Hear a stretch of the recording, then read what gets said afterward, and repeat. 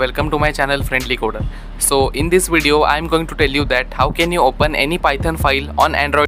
So recently I got this comment and thought to make video on this topic. So let's begin with today's video. First thing you will have to do is install an application from Play Store. The name of the application is Python Viewer.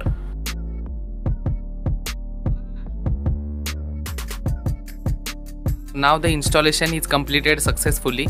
So after opening the app, you will get these three functions, out of which you have to click the first one, that is view Python file, and after clicking the option, choose the file which you want to open. This way you can open any .py Python file on your Android phone. So if you like the video, then please hit the like button and also subscribe to my channel. Thanks for watching.